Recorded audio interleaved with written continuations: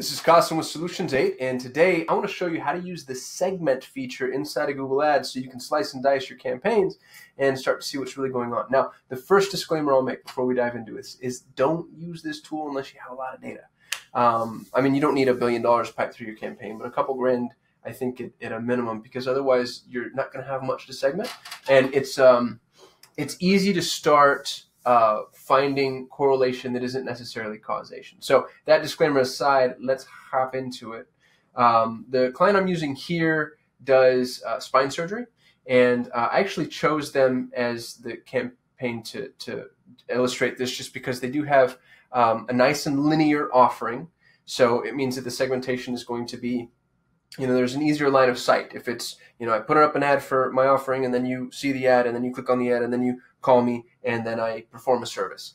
That's what I would consider to be a linear offering. If you have a multifaceted offering, it doesn't make segmentation any less viable. As a matter of fact, it probably amplifies the value of it, but it would make this video a lot harder because now I'm trying to explain the client's use case as well as how to use the segment feature. So when you're in your campaigns, one of the tools you're going to see is segment. So let's click on segment. Now, there's a bunch of different types in here. I'm not going to go over every one. I'm just going to go over the ones that I like the most. We'll start with time. So hour of the day can be interesting depending on your business. If you're an emergency plumber or septic tank person, or anything that requires some level of time attribution, this is probably worth looking at. For this particular client, it's really not that big a deal. I mean, I could probably dig into the conversions and I'm like, oh, look, here's a significant number of our conversions, and they're all coming in at 10 a.m. Wonder why somebody wants spine surgery at 10 a.m. But I'm not going to pay as much attention to this breakdown for this particular client. But I did want you to know that it's there because there are clients or campaigns where it's ultra applicable. The one that I really like for this client, and you can see week, month, quarter, year, those will be applicable in various instances, but I'm going to look at day of the week. And what's really interesting about day of the week is you can see here Monday, for whatever reason, is not just our highest performing day, but it's also the least expensive. Or I guess second only to Friday. So what I think is interesting about Monday is my guess there, and this is anecdotal obviously, but people just spent all weekend suffering with whatever back pain they had, and they're like, all right, I'm coming in on Monday. And that might be the easiest time to get a hold of this particular client. So now I wouldn't take action based solely off of what I have here. There's not enough data. And if you want to scroll down a little bit, you can see that this is a normal search ad, but if we look at the DSA campaigns, it actually flips. So Monday becomes the most expensive day. It's not unusual to see a DSA go into different directions just because of the way that it functions, and we'll start to see more of that inside of the segmentation here in just a moment.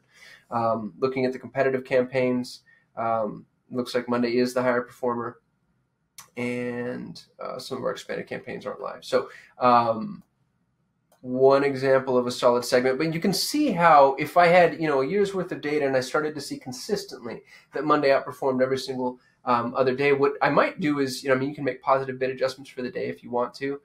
It appears that, honestly, I bet you that's already in place for this particular campaign. But you can start to make strategic decisions to make sure that you're aligning with whatever it is that you're seeing. Let's take a look at some other ones. Click type, interesting, but maybe not ultra applicable for this particular client, or at least it's not as much as it might be for clients that are very localized or have really localized actions. So you can see a mobile click to call, site link extension, driving directions, get location details. So kind of interesting information. Not perfect for this client, but there are campaigns where this makes a lot of sense. Now, conversion action, this is really interesting. This client has various conversion actions. You can see that obviously there's ask the doctor, call, they can take a quiz that we have online. They can chat, which is our highest performing conversion action. Fill out the contact form. They have a free MRI review. Now, this is very interesting, and this is the type of information that I would need available to me in order to optimize this campaign, because you can see how much chat is prioritized. And there are campaigns where they might not necessarily even have a chat feature. So knowing this information arms me with the data that I need to expand campaigns, optimize the landing pages that we're using, and then make sure that we understand what conversion action is actually functioning for us. Because if anybody ever decided to turn chat off or deprioritize it, or honestly even reskin it, that could have a catastrophic effect on this campaign. So, something as little as choosing to make the chat bubble not proactive, which I've seen hurt a campaign in the past. That's the type of thing that I now get to safeguard against, because I know, what particular action is taking place when somebody converts. This is also a really solid note as to why you need to label your conversion actions. You might have conversion categories too. That's probably for a more expensive campaign, not this one. Conversion source is going to be more applicable if you have your conversion set up in a way where this is going to be where that influence is necessary for you to break down. It doesn't really factor into this particular campaign. That might be a better thing to split apart if you're in particular worried about attribution, for instance. And then you can take a look at your website conversions versus analytics conversions. And, in some ways, that's kind of more of a reconciliation tool than anything else, but still very valuable data. Not a whole lot else here that I'm going to draw upon for this particular client. Let's take a look at device, though. Device could be really interesting. I do see devices playing pretty heavily into the way that campaigns tend to succeed, but I also notice that Google makes these adjustments for us in many cases, and so I tend to be a little trepidatious about making too many device-based bid adjustments, especially because when you're talking about different devices, there's also the high likelihood that you're not tracking the entire session. So you have a broken session ID.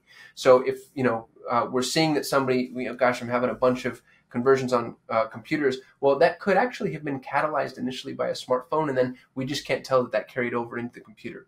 And so that narrative, so to speak, is broken. The continuity isn't there. So I'd caution you against making device-based adjustments unless there's just staggering data that shows, like, gosh, we're just crushing mobile. Let's put everything on mobile.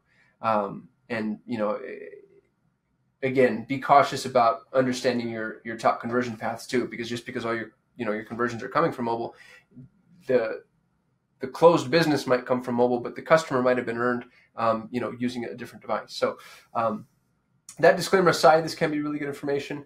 The network, this is always interesting to see how Google's performing against the search partner network. And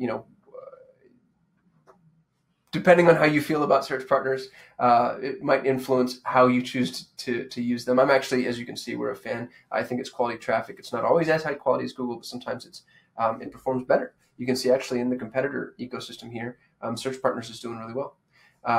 Top conversion, top of page versus others. So you can see how we perform when we're top of page versus how we perform at the bottom of page. This, by the way, is not position number 1. This is just above the search results. And this is beneath the search results. And then, display network and then search partners, same breakdown. At destination, you can see various items here depending on the type of campaign. You'll notice that DSA tends to be a little bit more expansive, which is not surprising at all. But the segment tool, I wouldn't overuse it. Again, make sure that you have enough data in order to really, in order to feel comfortable that your decisions are actionable. But with that said, it's one that gets largely ignored. And you can see there's some real gems in there.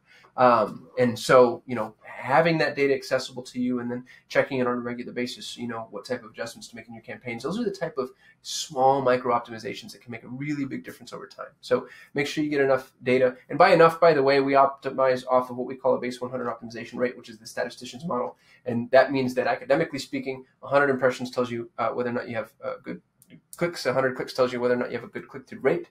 100 conversions tells you whether or not you have solid lead quality. Now, most businesses can't wait that long across, all dimensions, but it's just a good thing to know, like, okay, if I have 100 data points, then I should begin to make decisions here. I hope this is helpful. If you have questions or ideas, or if you disagree with anything I said, hit me in the comments. I respond to every comment personally. If you like the video, give me a thumbs up. If you want to get notified anytime we post videos, which happens daily, by the way, then hit the subscribe button. If you hit the bell, you'll get notified with every single individual video. And if we get 1,000 subscribers, we get to start going live, which should be tons of fun. So please help us with that goal. Otherwise, I really appreciate your watching. Super grateful for your attention, and I hope I get to see you tomorrow.